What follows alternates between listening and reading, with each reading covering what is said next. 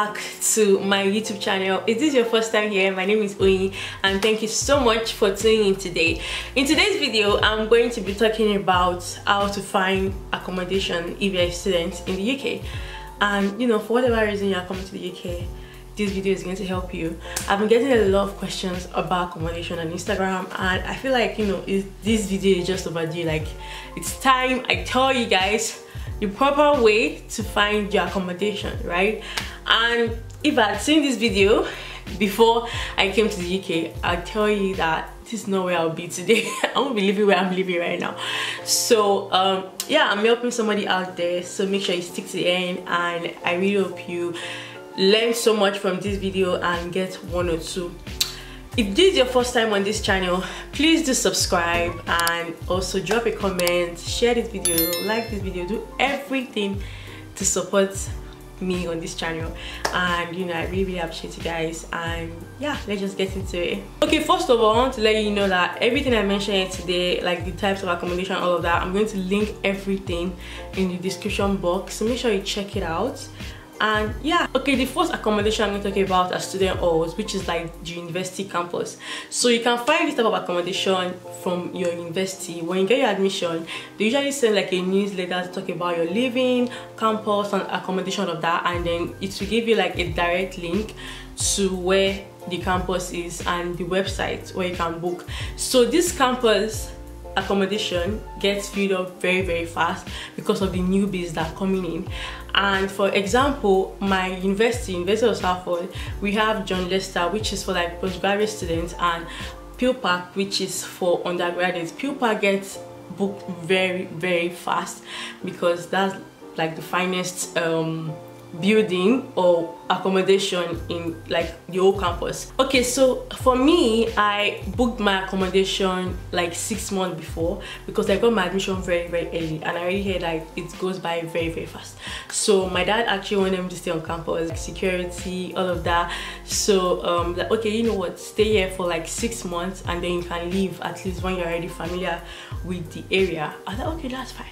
So I booked my accommodation, and yeah. So you need to check your university. Even if you don't get like your newsletter, you need to check, you need to send them a message and they will let you know the accommodations that are available from the school. Okay, so for example, and I'm sure these are other universities are, they have like different range of accommodation available. So for mine, they start from like bronze to diamond. So basically bronze is like a single room and it's kind of small, and diamond room is like, you know, the biggest according to the campus. Like it's like double room, double bed. It's like a double bed, yeah. So it's spacious and it's big. That's actually where I'm staying because of like the space and, you know, my content. So yeah, for John Lester, it usually starts from £104 to £130, yeah, and per week. So yeah, it has actually increased because when I was here it was £125 for diamond room, but now it's £130. So you can check their website, which I'm going to link below. And if it's for the undergraduates, which is more expensive, it starts from £134 to £158 per week. So the good thing about this campus is that you can, you know, you are paying everything at once, right? If you're staying outside, you need to pay water, bills, all those things. Like this one, everything is in one. So that's the only good thing about staying on campus. Another good thing is that the campus is very close to the school, so like a walking distance or a bus away. And yeah, if you need to communicate from your school to your accommodation, is not so far. And also this type of accommodation, you share like your bedroom. For example, my place share bedroom and toilet with other flatmates, right? So you have like your own rooms, but you are sharing bedroom and toilet. So the higher you go, like the higher you go from the low, like from the bronze, the lower the number of people you share bedroom and toilet with. So if you are staying like a diamond room, you only share with one person, right? And if you're staying like bronze, you share to about 4 to 5 people, and kitchen too. So yeah, the next accommodation I'm going to talk about are the private student accommodation. So basically they're owned by private people, and they also have agents in which you go through to get into the accommodation. So you need to reach out to them check their website, and then you reach out to them through their chat box or emails, phone numbers. You call them and they'll get back to you as soon as possible. For example, in Manchester we have IQ student accommodation, we have X1 student accommodation, we have True. So yeah, you can check them out, and they're also quite pricey. But if you want to stay alone, it's very easy for you to see a studio apartment there, and you know, you have your own kitchen, your own bedroom and everything. If not, some of them you have your own room with everything, but you only have to share kitchen, yeah, or sometimes you need to share both kitchen and toilet. But yeah, that's basically it. Then we have rooms and house share. So basically, if you are coming as a group with your friends and then you need to stay together, you can basically book a house and all of you stay together. So the next is house and room share. So for example, if you're coming with your friends and like 2 or 3 people and you want to stay together, so you can basically just get a house and all of you stay together and pay the rent together, and these places are actually cheaper because you're getting a whole house for you guys. So for house share, I'm going to tell you where you can find them in a bit. So the next one is temporary accommodation. So for example, if you want to move to the UK and you're not really feeling the places you're seeing, or you don't trust them, or you just don't trust the pictures or the videos, you're not just satisfied, then you can get yourself a temporary accommodation, and you can get this through booking.com, Airbnb, and this you can just get for like a month, and this just help you familiarize yourself around, and you can go and look for your accommodation by yourself when you get to the UK.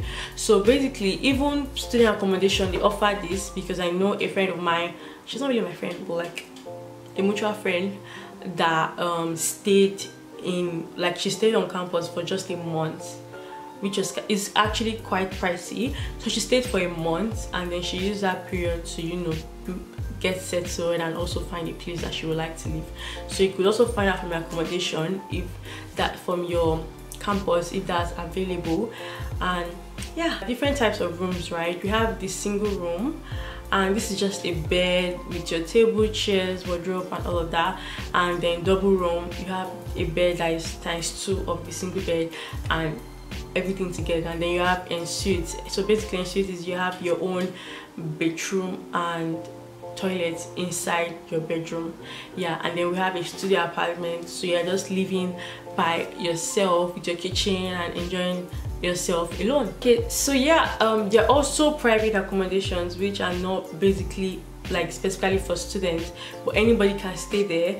And in that accommodation, you can get like a 2-bedroom or 3-bedroom, and you can share with your friends. Even if you don't have a friend, you can get someone from maybe your WhatsApp group that is coming to the UK to study, or you can also get them online, and just make sure you trust the person.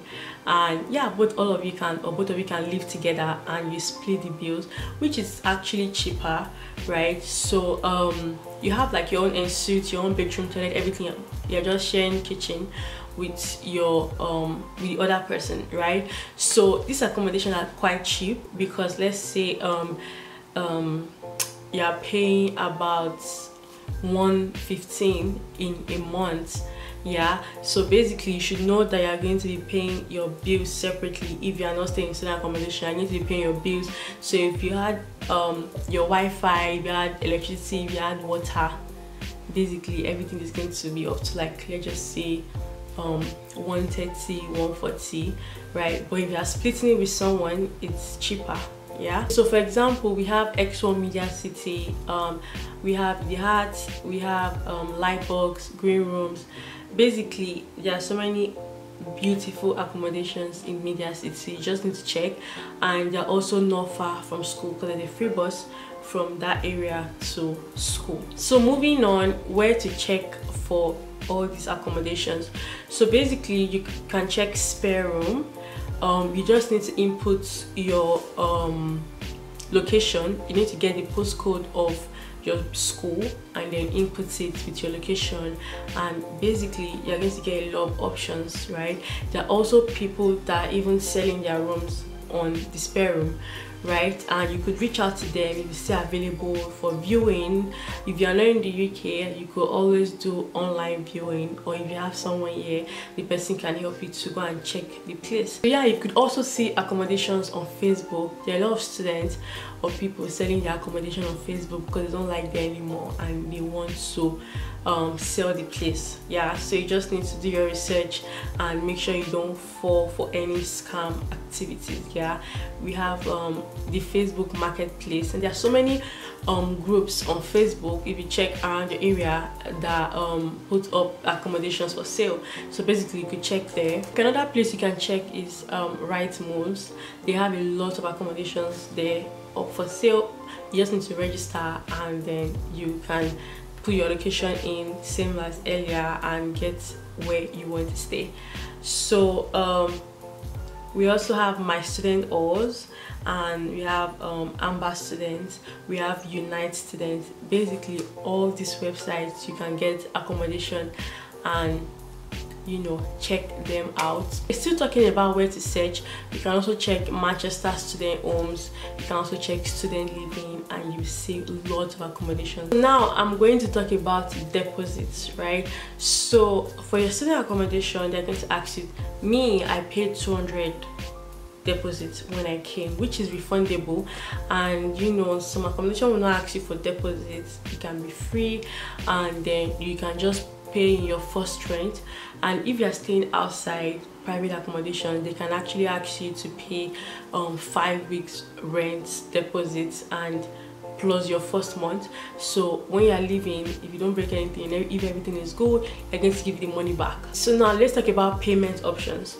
So for example, my campus, you have like 2 installments. So basically your deposit, and then you can pay 2 times, right? So a whole year money, you need to pay it twice. Let's say it's 5k in a year, you need to pay 3,000, 2,000 later on.